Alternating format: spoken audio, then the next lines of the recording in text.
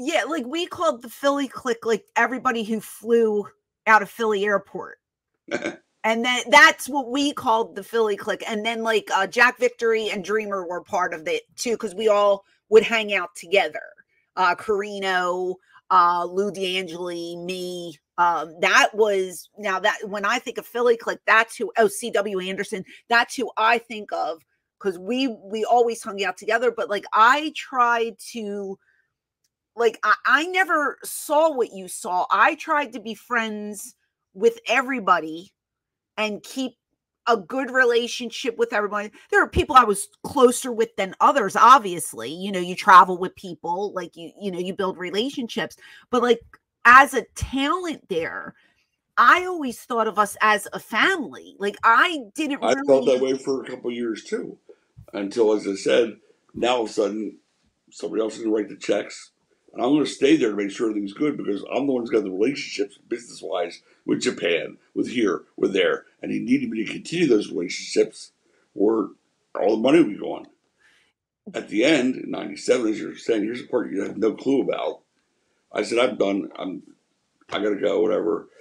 I said, I'm trying to see, everybody's leaving. Like, everyone wants to jump. I helped Teddy and Johnny get into WCW because that was where we were always polar opposites. Boo. He wants to leave here and go there? I said, yeah, to make 10 times a year what he's making here. How dare he, that bad. Like, that became your public enemy, his enemy. So whoever wanted to leave was his enemy. And I said, dude, he broke his neck for 500 hours at 500, making $500 a night. He's going to go make $250,000. How do you begrudge him that? We were always so opposed on that. Anyway, now everybody wants to go. Everybody's sick of what's going on there. I said, dude, you got a fractured locker room. Everyone wants to go. They all want to go to WCW. They all want me to call and goes, all right, hold on. We can do this. We can do this. I said, yeah. It was always our goal at the beginning was us against the world. We're the little engine that could. Right. He needed to get back there. And his creative mind said, hey, if we have a joint enemy, if there's a mole who's trying to bring ECW down, I can bring the group back as one. I mean, obviously Sammy knew the truth, Fonzie knew the truth, Scorpion knew the truth, but I didn't let it out to anybody else what was really going on. Because you got to be the heel. And then, a year from now, you'll appreciate this, Francine. When you come back, you will be the greatest fucking heel in the history of professional wrestling. Come who comes back and are you telling me that the call was a work? Trying to tell. I assumed you knew that. I assumed Bubba and Tommy knew that. But apparently, when I watched that DVD, I said, nobody knew that? He didn't smarten anybody up. No, because I heard it at the studio. He wrote it. He told how to say this. Yeah. And I played that. And I took that for the last 30 years. And that's why I wrote the book, Francine.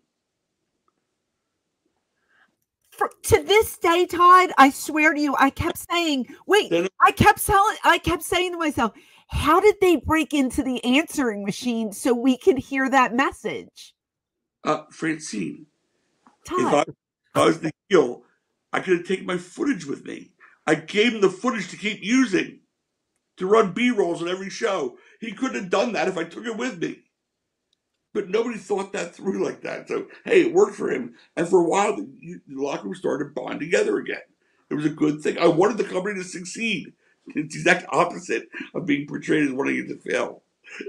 It's insane. I can't even. I'm in shock right now. That's great. That he worked everybody on that one. Then imagine that. Look at me. I am flabbergasted. I never knew. There's so much I didn't know, and I was right there. In all fairness, nobody knew that. That was wow. I feel dumb as shit. No, that was really the two of us together, and me being cool enough to lock it up and just suck it up while people were saying things everywhere. I said, you know what? People hated you guys for doing that. I wanted this company to keep going. Otherwise, I'll never get my investment back. I So had wait to. a minute. So I can't wrap my head around it. So you and Fonzie, right, having that private discussion that I thought was broken into and stolen so we can all hear it. That was all work. No, And I can't say that. It was all work. I don't know what I told Fonzie or didn't tell. I mean, at the beginning, they were all asking me to help them out, and I was helping them out, and I told him up front, they want to leave. I'm helping them. I'm helping them. If I can, I want to get them another job. There was no okay. stuff about it. That's the part you don't. The people thought, oh, he's doing it underneath and knowing. He knew, and then he said, "You got to help me save the company. I need to get these guys back." I said, "Well, these guys know if they come back, it's because you're paying them more." And that's how they stayed. But the phone call was a work Yeah, that I heard. yeah. Oh, I feel so dumb. Oh, that's great. Oh, I feel so dumb. Todd is I gone. literally Todd sat. is gone. I got worked. I literally sat there with my like I just did with my jaw, and I'm like, oh my god, I can't believe we're all sitting there like, oh my god. I'm gonna sit there with Joey Styles going, call 1-900, find out who the mole is. Like, yeah, that was not easy. No, well, I can't imagine it would It took be. a set, and I waited. And I thought I forgot about it until and I'm like, wait a minute, he's never smartened them up like in 25 years. No, I don't know I anything. know that. That's what I'm I don't saying. know anything. Oh my god. Why this is the authorized story of the ECW, as opposed to the unauthorized story. I was never interviewed for one DVD. Rise and Fall. That's Me neither. The only one I was interviewed for part was of the company. The Rise and Fall. I know.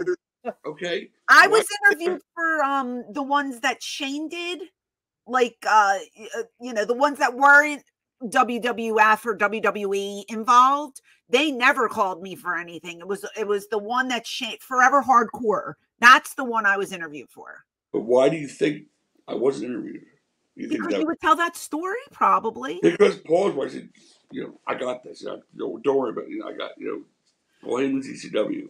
Will he come back and say to you, "You're lying"? Do you think? I don't think we'll ever talk again. But I mean, if I'll he tell you hears why. this, Huh? Polly, if you hear this, would he like challenge you and say, "There's no way, you're full of shit"?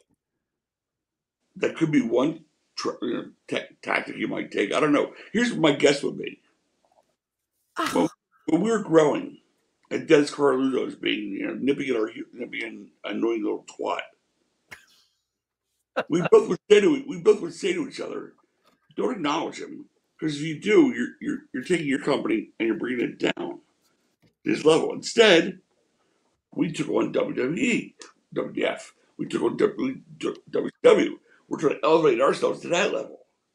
So right now, he's at that level. I mean, he's yeah, got a plum spot. You know what I'm saying? right. Possibly may say ignoring me is the best thing he can do and it'll go away. That's fine. I'm not looking for a challenge. I'm not looking for a fight or an argument. I just got tired of hearing Paul Heyman's ECW, and I thought, let me tell the real story what happened. I mean, it was his, but it wasn't always his. I had some kind of a legacy there. Of course you did. Yeah, Oh my and even though that's the real story, it'll either never be told, in that main forum, and never be acknowledged, and he'll never sell it. He'll just either continue with just the narrative that it never happened in his world, and just Paul Heyman's ECW, just like you said. That would be my guess. I mean, he may come back at me, but I don't know. But I'm saying my guess would be he's going to say, yeah, I left that behind 30 years ago or 25 years ago.